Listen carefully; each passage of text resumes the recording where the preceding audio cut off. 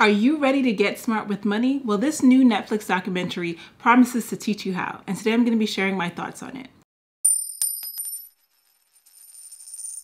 Hi everyone, this is Camilla the Focus Spender, and welcome to my channel where I teach you how to get out of debt, save more money, and invest so that you can build wealth and leave a lasting legacy. So today I'm going to be giving you an unsponsored review of the new Netflix documentary, Get Smart with Money. So this documentary follows 4 different individuals and their families in a year of their life and them trying to get smart with money. And they're working with 4 financial coaches. We have Mr. Money Mustache, Tiffany Aliche, the Budgetnista, we have Ross Mack of Macconomics, and we have Paula Pan of Afford Anything. And so these coaches work with these individuals for 1 full year of their life. So we have a woman who is married, she has 2 children, and she is struggling with her finances because she has all this debt.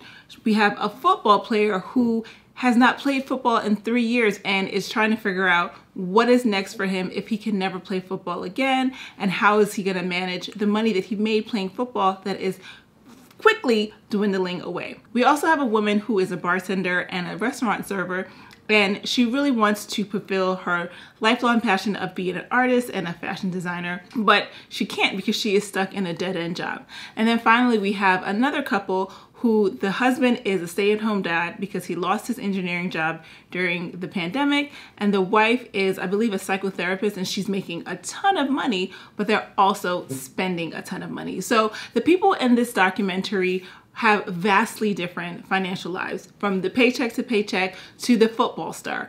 But the key thing is that none of them really know how to manage the money that they have, whether they don't have enough to manage or whether they have a lot to manage, but they're not making smart financial decisions. And so these coaches work with them for a full year of their life trying to help them figure things out. So I'll just go over what I liked about the documentary and what I didn't like about the documentary. So starting off with the things that I liked about the documentary, I really appreciated the fact that they use really different families and people in really different financial lives, especially looking at the person that was living paycheck to paycheck and helping this person figure out how to bring in more income. Because at the end of the day, sometimes it's not enough to just save your way to wealth. You cannot save your way to becoming wealthy. Sometimes you have to figure out a way to earn more income. And this documentary really sheds a light on the fact that sometimes the money that you make is just not enough, and it really helped this woman figure out how she could make more money over the course of the year. Another thing that I liked about the documentary is that it was a full year of their lives. I have done financial coaching in the past. Sometimes I'm doing it, sometimes I'm not. Right now I'm not. And honestly, one of the things that frustrated me about doing coaching is that a lot of times people really want a quick fix. They see things happen so fast on TV. You watch HGTV, and even though you're watching a 30-minute or hour-long program, you see someone with a house that looked like nothing, and overnight it's a beautiful mansion. People really want things to happen overnight. And I see that happening when people are trying to work with their finances. People really expect that they can turn around their financial life and all of a sudden have all this money within 4 to 6 weeks, maybe 2 months if you really push them. People kind of ignore the fact that it took you a lifetime to get into the financial situation that you're in right now.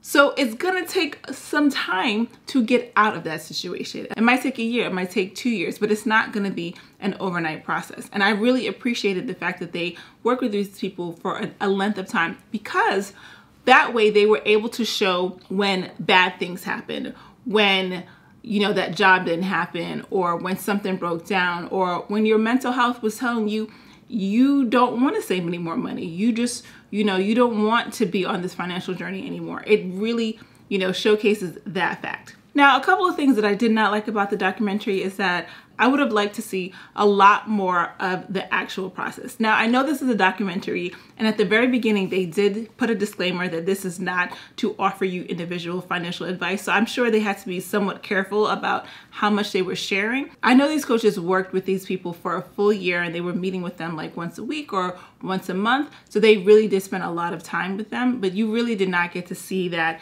in the documentary. You saw them at 3 months, you saw them at 6 months, 9 months, and a year, but it really didn't show all of the work that they did. And then another thing I didn't like is that because they weren't showing all the process, you really didn't get to see the full person's financial situation. So thinking about the football player, we got to see the fact that, you know, he hadn't played football in 3 years and he didn't have income coming in, but he did make money while playing football. And so they talked about, like, you know, how much money he spent when he started playing football.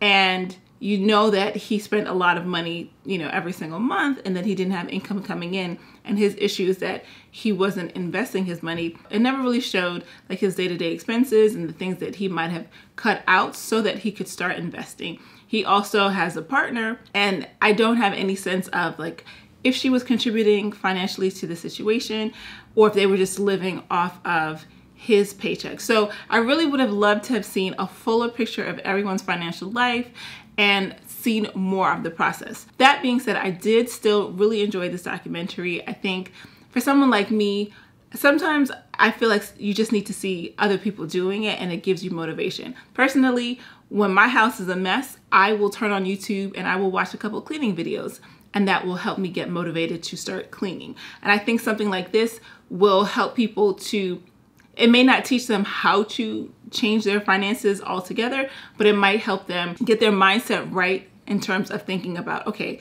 this person looks kind of like me and this is what they're doing to fix their finances. Maybe it's time for me to get started with fixing my finances.